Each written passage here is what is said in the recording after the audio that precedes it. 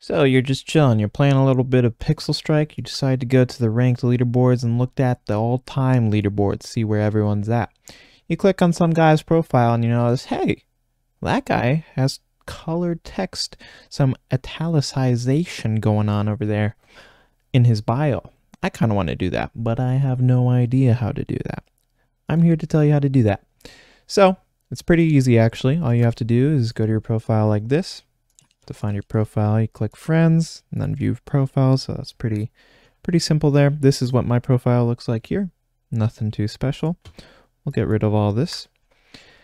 To do a color or to color your text, what you'll do is you'll do the little back arrow that's pointing to the left here. You'll type color. You'll do the equal sign. And then you can spell the color you want. So you could do blue.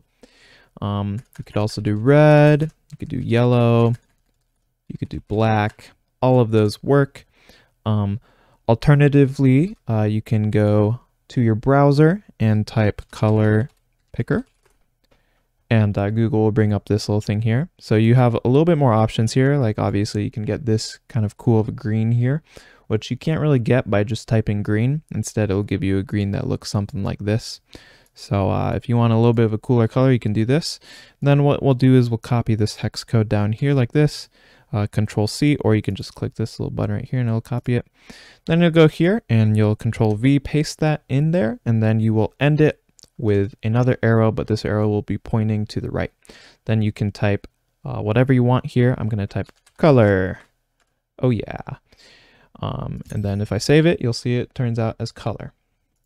I can also, if I want, add, make the text bigger by bolding it. To do that, you do this little thing right here. So back arrow, B, and then a forward facing arrow. And then you'll save that and it'll bold it. You can also italicize it. So let's see what that looks like. You do an I this time, and now it's italicized. I think you can also underline it. Yep. So you can underline it like that with U. I don't really ever use that, but you can do that.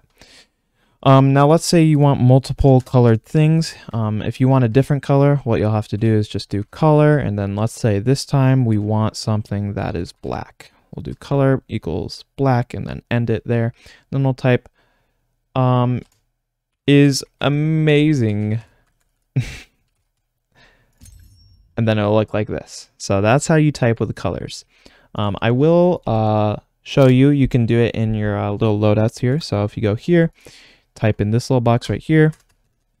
I did blue, but you can do the hex code here. And then you type whatever you want, save it, and then it shows up here. So that is an option if you would like that. I will let you know though, if you try to do it with your name, that is bannable. So keep that in mind.